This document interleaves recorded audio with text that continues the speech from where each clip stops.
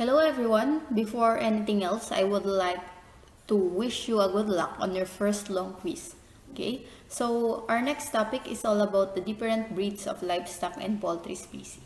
Okay, the objective of this module is to identify the different breeds of poultry and livestock in order to improve their health adaptability and production. Okay. So what is breed?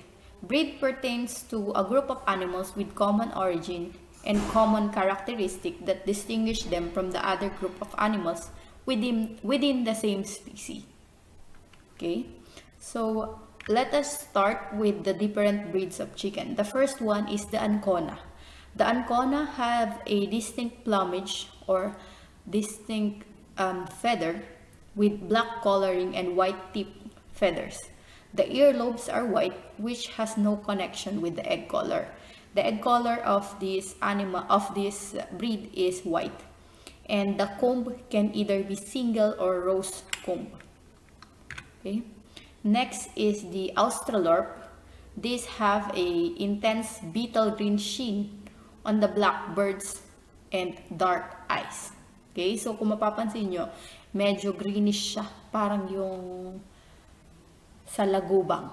Okay? Kaya tinatawag na beetle green sheen. Okay? Australorps are a good egg producers and hold the world's record for egg production, with one hen having laid 364 eggs in 1 year. Okay, so almost 1 year, one egg a day. Okay. Next is the Brahma, or also known as the king of all poultry because of their great size, strength, and vigor. They have a pea comb. Kaya siya tinatawag na pea comb kasi very small, parang pea. Okay.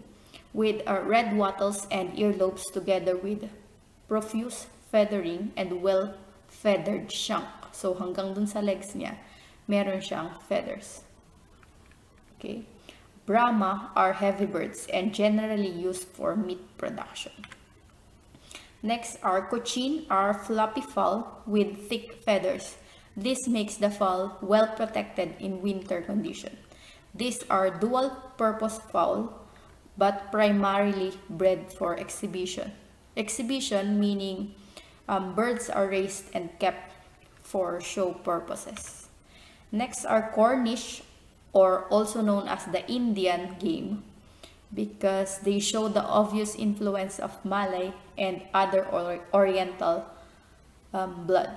Because of their short feathers, Cornish need adequate protection during very cold winter, and as their feathers offer less insulation than can be found on the most other chicken. Their skin and shank color is yellow. The next one is Leghorn. So merong dalawa, black Leghorn and the white Leghorn. Okay. Leghorns are good foragers and can often glean much on their diet from ranging over fields and barnyard. Leghorns are capable of considerable flight and often roast in trees if given opportunities. Leghorns has red wattles, white earlobes, and either single or rose comb. Primarily a layered chicken, around 200 plus eggs per year, so they have white egg. Next is Minorca. It is considered as the largest of the Mediterranean breed. Okay. They have long tails, large white feathers, and closely held to narrow bodies. Minorcas have relatively large combs and wattle, which in cold weather are prone to frostbite. They are rather poor meat fowl because of their narrow angular bodies and slow growth. Next is the Rhode Island Red. It has two varieties. The rose comb varieties tend to be smaller, but should be the same size as the single comb varieties. The red color fades after long exposure to sun. They have also a yellow shank. This Rhode Island Red is egg producer and probably the best egg layer of the dual-purpose breed. Next is Sussex. They are alert, attractive, and good foragers. The Sussex has close-fitted feathers, single red comb, red wattles, and also earlobes. The shanks are considered white. They are dual purpose fowl. Their egg color is light brown. Next is Yandot. They are good medium weight fowl for a small family of flocks kept under rugged condition. They are also a dual purpose breed. Next is the different breeds of swine. The first one is the Berkshire, which originated in England. They have a black colored skin with white markings on legs, face, and the tip of their tail. Okay. The excellent carcass quality of Berkshire Hog made him an early favorite with the upper class of English farmers. Next is Duroc, which originated in the US or is also known as the Red Power because of its carcass quality. It is also the reason why Durocs are mainly used as sire for slaughter pigs. So they are mainly used for slaughter pigs. Ginagamit silang tatay na mga gagamitin for slaughter or pangkatay na baboy. Durocs have different variation in color and may range from very light golden and very dark red. Next is Hampshire. These are breed of hogs, maybe one of the oldest original early American breeds of hogs in existence today. Okay. They are also known as the belt because they are usually black with white belt. So, para siya may belt sa body. Next ay Landrace from Denmark is the longest breed of swine. They are white in color with large droopy ear. Okay, kung mapapansin ninyo, yung tenga niya ay droopy, ibig sabihin nakabagsak. They are known for their prolificacy and good mothering ability. Kapag sinabi natin good mothering ability, ibig sabihin it is the availability of sow to take care of her piglets. Next is large white. Kung mapapansin niyo, itong landrace and large white halos magkamuka. However, landrace is longer, mas mahaba siya, and yung ear niya ay droopy. Kapag ka large white naman, yung ear niya ay erect. Tayo. Large white are from England and are distinguished by their attractive bearing, erect ears, white color, and long deep sides.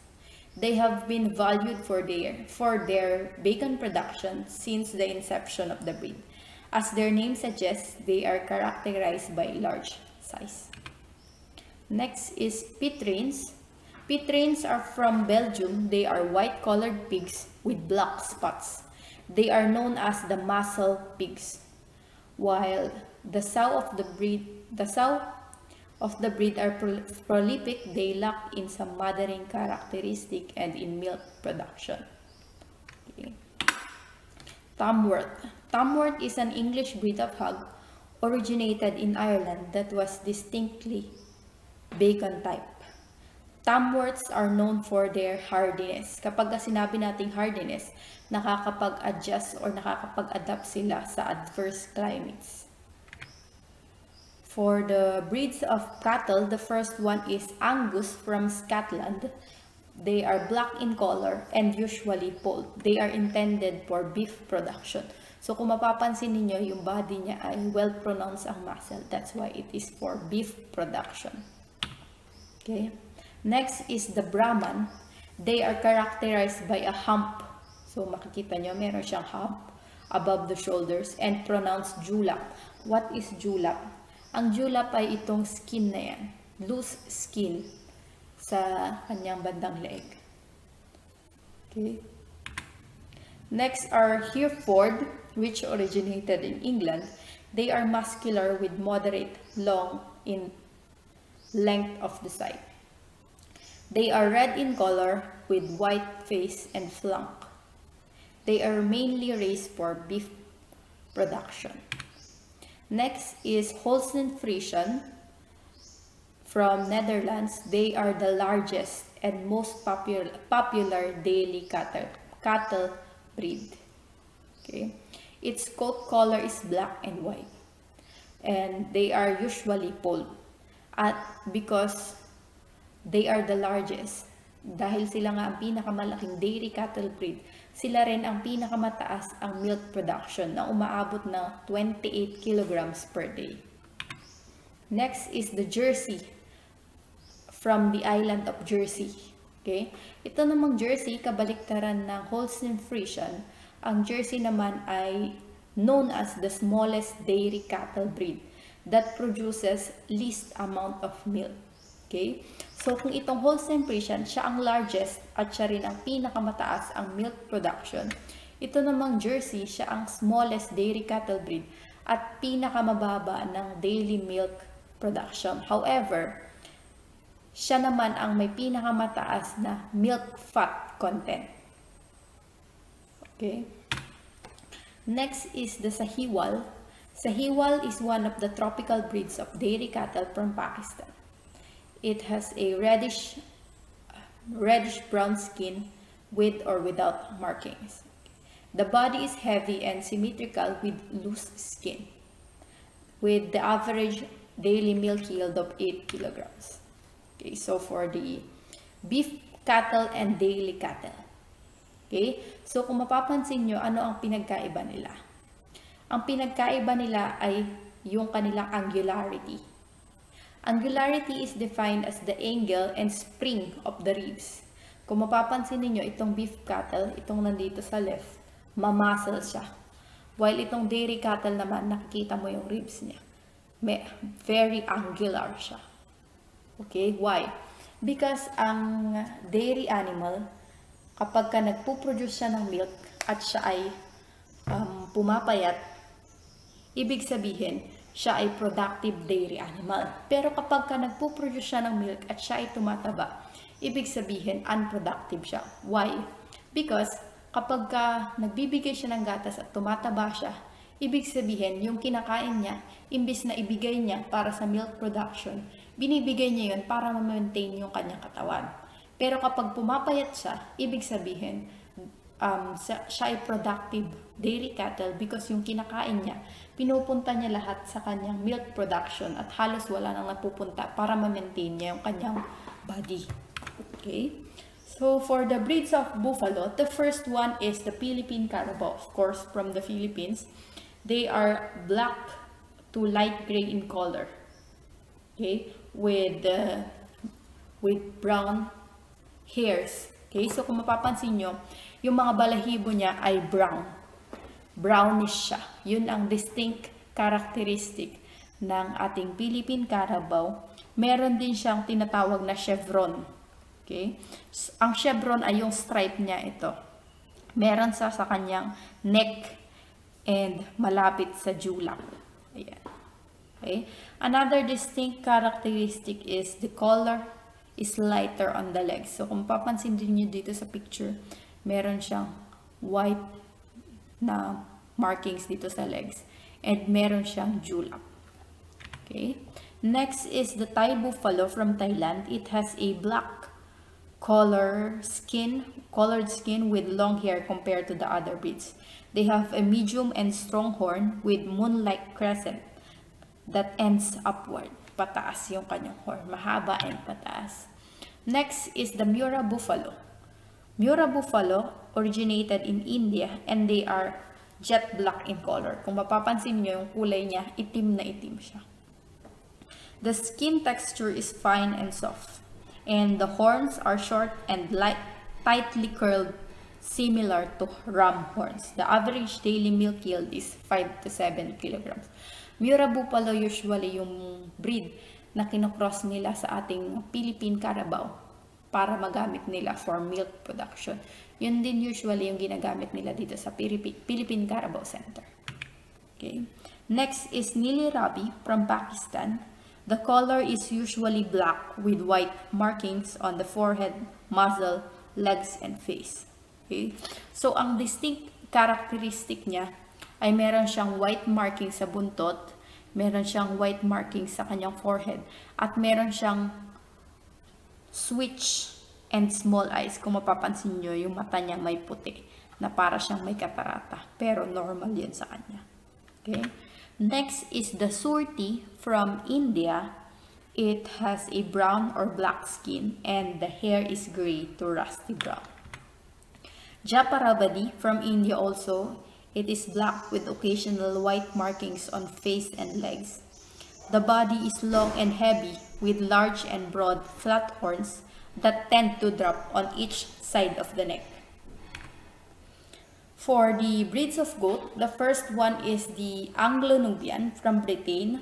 They have a short hair with combination of various colors like black, brown, white, cream, or gray.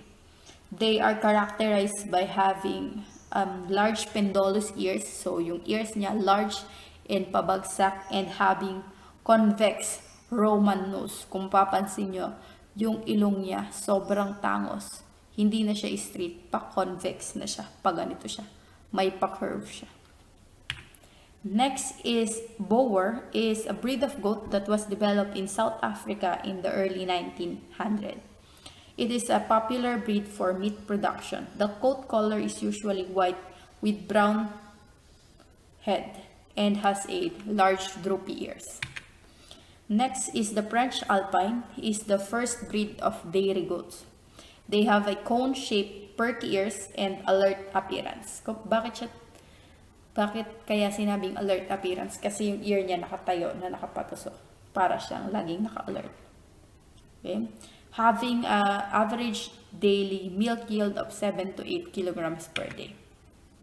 Next is the Kiko. Kiko is a breed of meat goat originated from New Zealand. Kiko comes from the Maori language meaning meat. Kaya nga siya ay for meat production. Next is La Mancha, is from USA. They have a various colors, but the distinguishing characteristic of this breed is that they have a very small ear, also known as the gopher ear or the elf ear. Kung mapapansin nyo, walang loose na ear na nakalabas yung skin. Parang butas lang siya na sobrang liit na ear. Okay? Kaya nga tinawag na gopher ear or elf ear. Next is the Philippine native goat, is a small stocky animal with mature weight ranging from 15 to 30 kilograms. It is red, white, or black with a combination of these colors. So, mix yung color niya. And they are primarily raised for meat production and seldom on milk. They are mostly meat type. Next is the Toggenburg from Switzerland. Their colors vary from light fawn to dark chocolate. Next is the Saanen, or also known as the queen of dairy goats. They are usually white in color and they are polled. Okay. So next is for the breed of sheep. The first one is the Barbados Black Belly. These sheep resemble a small deer or antelope at a distance. They are very active and lively. They are alert at all times compared to more recognized mutant type. Barbados Black Belly sheep are slower growing. Next ay Cheviot, is a long wool breed from England and Scotland. They are hornless and of reasonable frame. Cheviot wool is often blended into other yarns to give flexibility and durability. Next is the Corriedale, that is developed in New Zealand and Australia. It is a dual-purpose sheep. It is large frame and polled with good carcass quality. Although its role has traditionally been to produce premium lambs when mated to sires of meat breeds, the Corriedale is now achieving comparative performance rates on purebred lambs. Okay, this is a bonus together with the high skin value secures as a future popular breed. So ang Corriedale ay dual purpose for meat type and of course for its wool. Next is the Dorfer from South Africa, is hardy. Ibig sabihin again, nakakapag-adapt siya sa climate and can thrive under range condition where other breeds can barely exist. Next is the Dorset. So, merong Dorset na polled and merong horn. Okay, so dito sa picture nito makikita nyo siya ay horn. It is also a dual purpose for wool and for meat. Next is St. Croix has been shaped by natural as well as human selection. As a result, they are climate adapted. Exceptional parasite resistance compared to British sheep breed. In colder season, they produce very heavy winter coat. Next, Suffolk sheep from England, mainly raised for meat production, but are also good for wool production. They are quite famous because of Shaun the Sheep. Kung hindi siya kilala, siya yung cartoon character na usually napapanood ko sa Disney Channel. Okay, next we will be discussing Mendelian crosses. It is one of the experiments of Gregor Mendel on inheritance. Gregor Mendel is the father of genetics. Okay, so si Gregor Mendel, pinag-aralan niya yung pea plants. Okay, he discovered the fundamental laws of inheritance. Kung paano naiipamana yung karakteristik ng pea. Okay, so gumamit siya ng pea. Tinignan niya kung paano naiipasa yung violet flower sa white flower. Pinag-compare niya yun. Okay, so meron tayong two types of crosses. Meron tayong ito yung sinasabi kong color ng pea kanina. So, meron tayong monohybrid cross and dihybrid cross. Pag sinabi nating monohybrid cross, ito yung pinakaunang experiment ni Gregor Mendel. Bakit? Kasi kapag sinabi nating monohybrid cross, isang trait lang yung titignan. So, dito, ang tinignan lang niya na trait ay yung kulay ng flower. Okay, ayan siya. So, pinag-cross niya yung violet sa white flower. So, yung unang crossing, first generation, yung naging offspring ay puro violet. Pero nung second generation na, nagkaroon na ng white. Okay? So, sa dihybrid crossing naman, ang ginawa, dahil nga si Gregor Mendel, hindi siya nasatisfy sa monohybrid crossing na yan. So, ginamit naman niya ulit, or pinag-aralan naman niya yung dihybrid cross. So, dito sa dihybrid cross, marami na siyang trait na tinignan. Okay? Kasi diba dun sa una, ang tinignan lang niya yung kulay. So, merong purple and merong white flower.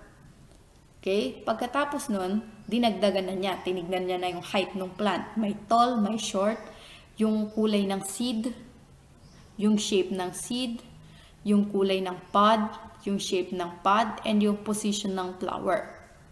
Okay? Yun yung tinatawag nating dihybrid. Kasi 2 or more traits na yung tinitignan niya or pinagbabasihan. Okay? Meron naman tayong tinatawag na dominant and recessive.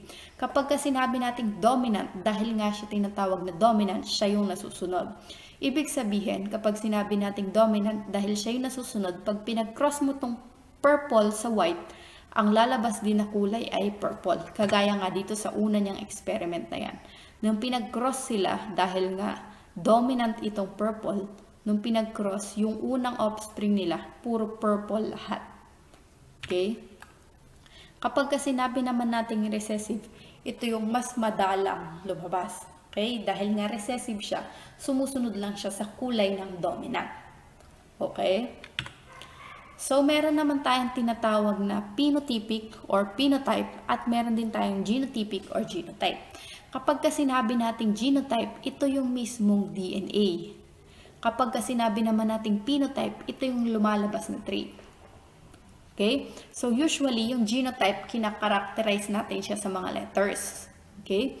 So, kapag parehas na capital letters, siya ay dominant. Kapag parehas naman na small letter, siya naman ay recessive. Okay? So, for example, ang genotype natin ay capital letter P. Ang lalabas na phenotype nun ay violet. Okay? So, yung kulay ng flower ulit yung pinagbabasihan natin. Pag parehas na capital P, ang lalabas na phenotype or characteristic nun ay violet na kulay ng bulaklak. Okay? Inuulit ko. Kapag genotype, ito yung mismong genes na kinakarakterize natin as letters. Kapag phenotype naman, ito yung lumalabas na traits na nakikita natin with our naked eye. Okay? Next, meron tayong tinatawag na homozygous dominant, heterozygous, and homozygous recessive. Okay? So, makikita natin yan dito sa genotype. Okay? So, dahil nga sinabi ko kanina, ang genotype ay kinakarakterize ng letters. Okay? Pag sinabi nating homozygous dominant, parehas na dominant yung letter. Okay? Kapag parehas na dominant, ibig sabihin parehas na capital letter. Kapag sinabi naman nating heterozygous, isang capital at isang small letter. Kaya nga siya tinawag na hetero kasi magkaiba. Okay? Kapag sinabi naman nating homozygous recessive, kapag homozygous recessive naman, dahil nga tinatawag na recessive, parehas na small letter. Okay, dito naman sa trait. Ang example natin dito ay yung coat color. So, meron tayong bird. I'm not sure kung anong type ng bird. Okay? So, ang dominant color niya ay red. Ang recessive color niya ay blue. Okay? Kapag homozygous dominant, parehas na capital, ibig sabihin, ang lalabas na phenotype ng bird ay red. Bakit red? Kasi wala naman siyang kukuhanan ng blue. Kung mapapansin nyo, parehas na capital letter, parehas na red. Okay? Kapag heterozygous naman, dahil mix, isang capital at isang small, ang magiging kulay pa rin niya ay red. Bakit kaya? Dahil nga dominant yung red. Kapag dominant, siya lagi ang nasusunod. Okay? Kapag homozygous recessive naman, lalabas lang yung kulay na blue kapag homozygous recessive. Bakit? Kasi walang dominant. Pero kapag itong isang letter na to ay capital letter, automatic siya ay magiging red dahil yun nga yung dominant. Okay, so susubukan natin gamitin yung Mendelian crosses. Okay, so magsimula muna tayo dito sa slide na to. Okay, so dito ang gagamitin natin ay yung regular crossing. Okay, so sa regular crossing, meron tayong male of course and meron tayong female. Kapag ko-cross natin sila, okay, at malalaman natin kung ano ang offspring.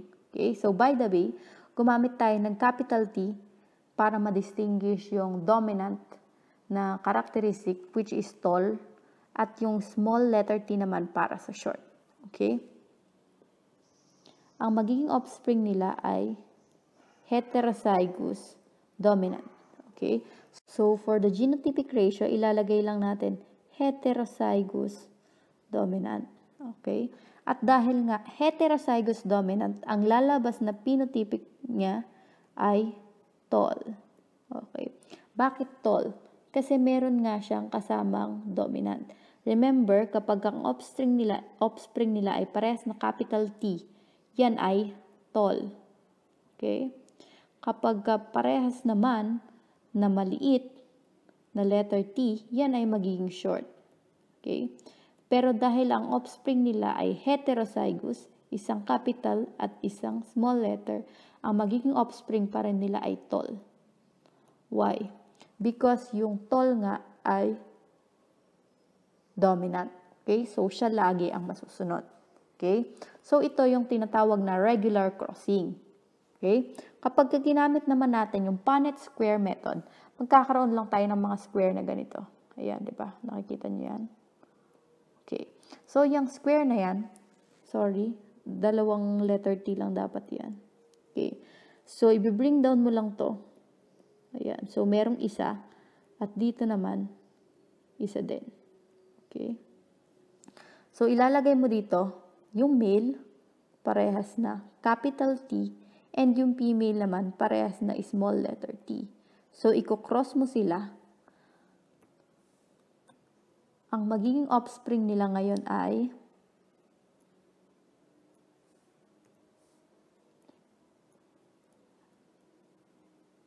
ayan, pare-parehas na heterozygous. So, paano natin ginawa yan? Ito, isusulat mo lang dito. Ito, isusulat mo lang din dyan. So, yan yung tinatawag nating Punnett square. Okay? So, parehas lang ito ng sagot dito at ito. Kasi parehas lang naman na parent. Pinapakita ko lang dito yung example ng regular crossing at ng Punnett square. So, same lang, genotypic ratio. So, dahil Punnett square yung gagamitin natin, malalagyan na natin siya ng number. Magiging ratio na siya. Bibilangin natin to. So, meron tayong 1, 2, 3, 4. So, lalagyan natin ng 4 heterozygous dominant. So, ang ilalagay nating phenotypic ratio ay 4 tall. Okay? Ibig sabihin, yung magiging offspring nila ay puro tall, puro matatangkad. Okay. So, for our next example naman, we will be using naman yung offspring kanina. Iko-cross natin sila sa isa't isa. Okay? So, meron tayong parehas na heterozygous dominant. So, ito muna ulit sa regular crossing. Okay? So, pag krinos natin yan, lalagyan natin ng ganyan. Okay. So, itong unang letter muna tayo, iko-cross natin siya dito. Okay? So, magkakaroon tayo ng homozygous dominant. So, ito pa rin tayo sa first letter. Iko-cross naman natin siya dun sa pangalawa. Magkakaroon tayo ng heterozygous dominant. Okay? Pagkatapos nun, iko-cross naman natin yung second letter dun muna sa una ulit. So, magkakaroon tayo niyan. So, same process. Okay. So, magkakaroon tayo ng homozygous recessive. So, for the genotypic ratio, ilalagay lang natin 1 homozygous dominant, 2 heterozygous dominant. Paano naging 2? Ayan, dalawa sila. And 1 homozygous recessive. Okay. Ano naman ngayon ang kanyang magiging phenotypic ratio? Burahin muna natin yan dahil kulang na ng space.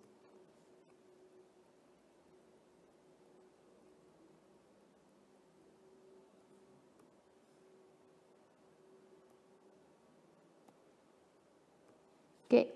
So, ang magiging phenotypic ratio natin ay 3 tall, tatlo sa magiging anak nila tall, at 2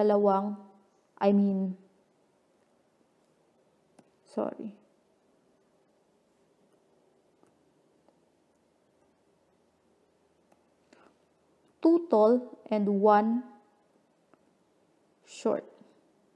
Bakit kaya 3 tall and 1 short? Kasi ito, ang phenotypic niyan ay tall, ito tall, at ito lang ang short. Okay? Inuulit ko. Kapag heterozygous, laging masusunod yung capital letter, which is tall. Okay?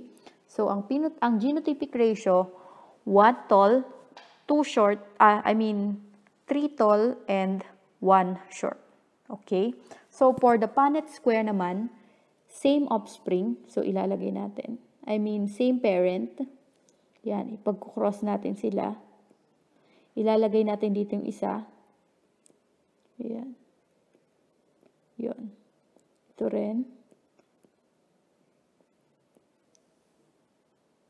Okay, so magiging offspring nila, diba, yan and yan. Next ay yan and ito, capital and small letter. Next, capital and small letter. Parehas na small letter.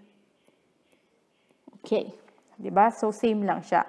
Ang magiging genotypic ratio, 1 homozygous dominant, ito yan. 2 heterozygous dominant, yan, 1, 2. And of course, 1 homozygous recessive. Okay.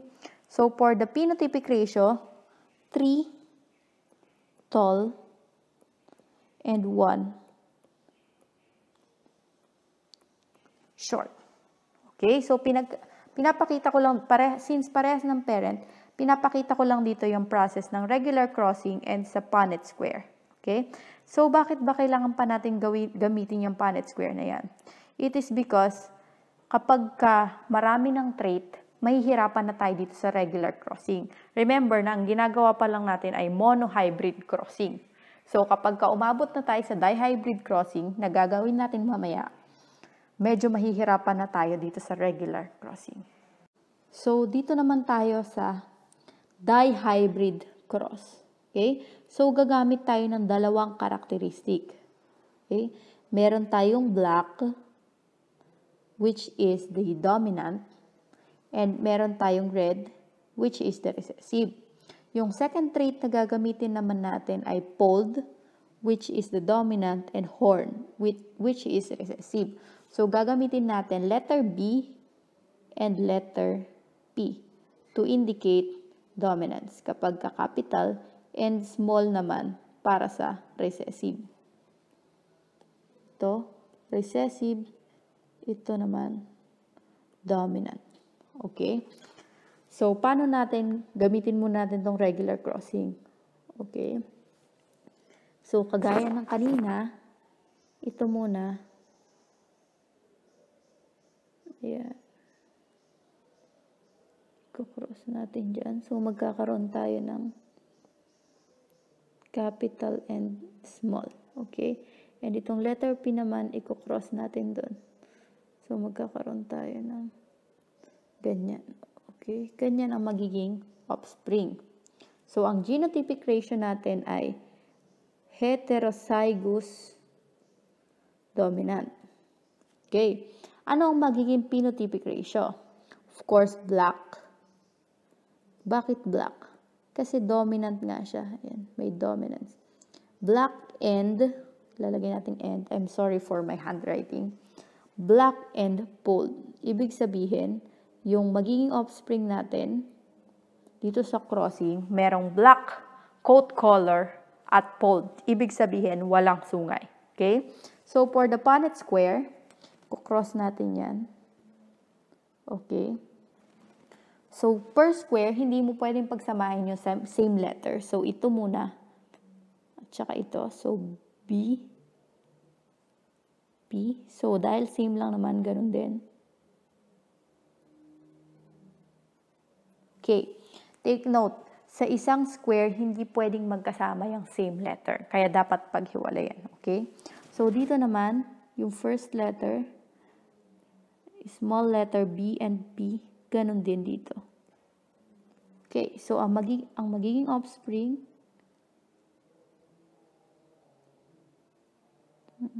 ito yan, and ito. Okay.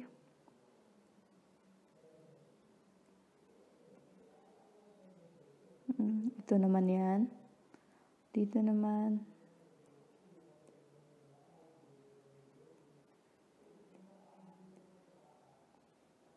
Okay. So, for the genotypic ratio, dahil nga Punnett square ang ginamit natin, pwede natin siyang lagyan ng number 4.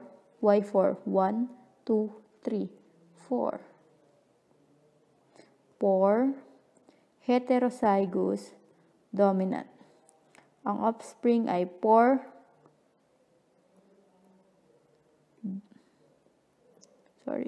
black and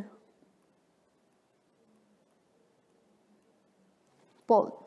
Okay? So, yan yung magiging offspring. Okay.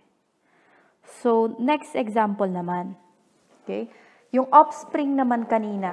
Okay? Di ba ang offspring kanina ay heterozygous dominant, which is black and polled. Ipagkukross naman ngayon natin siya. Yan. So, kung mapapansin ninyo, mas marami na yung square. Why? Kasi mas marami ng combination yung pwede nating ilagay. Diba? Okay.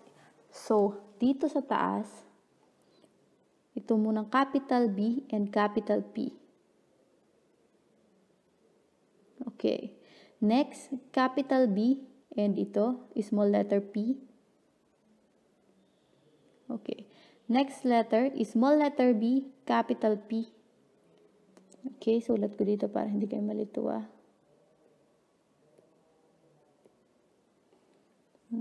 Next, ito and ito. Okay. Next ay, syempre ito naman and ito. So, parehas na small letter. Okay. So, same lang dito.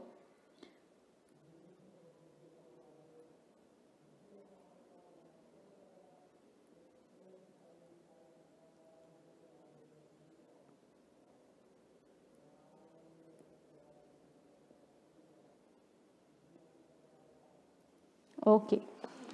So, ayan na nga. Huwag kayong malilito ha. Inuulit ko, kagaya ng sabi ko kanina, sa isang box na ganito, kapag ka-parent, hindi pwedeng magkasama ang parehas na letter. Kaya kung mapapansin nyo sa isang box na yan, dito sa box na to, magkaiba ng trait. Hindi pwedeng pagsamahin mo yung dalawang letter B. Hindi pwede yun. Okay? Kasi magkakamali ka. Okay. So, for the crossing, palitan natin yung kulay. Okay. For the crossing, yung pinakauna, parehas na capital B, parehas din na capital P. Okay. So, dito naman tayo. Parehas na capital B, isang capital P, and small letter P. Okay. Huwag kayong malilito. Isang capital B, small letter B, at parehas na capital P. Okay, next, heterozygous. Dito naman tayo, parehas na capital and then heterozygous.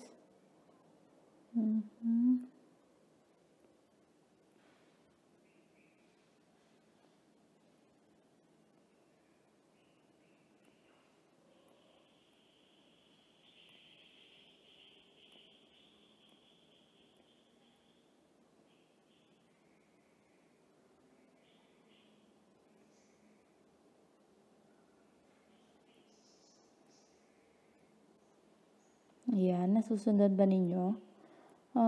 Kung medyo nabilisan kayo dito sa topic natin, please feel free to message me anytime. Okay? Susubukan natin sagutin yung inyong mga tanong. Next.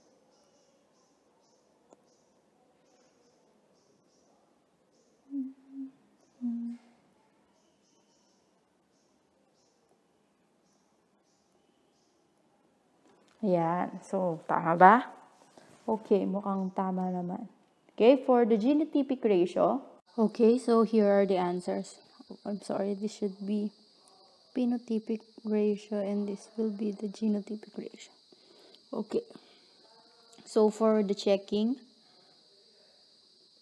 1 homozygous dominant. Okay, correct. 2 mix. Okay, so this one and this one. Okay. 2 ulit. 1, 2. Okay, 1. Okay, correct. 4. 1, 2, 3, and 4. Okay, correct. 2 of this. This one and this one. 1 of this. This one. 2 of this. 1, 2, and finally 1 of this. Okay, so for the phenotypic ratio, we have 9 black and polled. Okay, for the 9 black and polled, paano tayo nagkaroon ng black and polled? Na 9, so bibilangin natin. So this one, definitely black and polled. This one is black and polled. So we have 3. This one is black and polled. And this one, 1, 2, 3, 4. So that would be 1, 2, 3, 4, 5, 6, 7. 1, 2, 3, 4, 5, 6, 7, 8, 9. Okay, so 9. Tama. 3 black and horn. Okay, so this one. Oh, wait. Let's change the color to this. Black and horn. Ito, black and horn. Black and horn. And this one. Okay, so 1, 2, 3. Tama. Next, 3 red and polled. 3 red and polled ito. Red and polled. Red and polled, red and polled. Okay, so 3 tama. And finally, 1 red and horn ito. Homozygous recessive. Okay, so correct. Okay, so that would be all for the laboratory activity 7. If you have any other question, please feel free to message me anytime. And of course, please watch the other videos for further knowledge. Okay? Thank you very much, and I hope you will have a good day.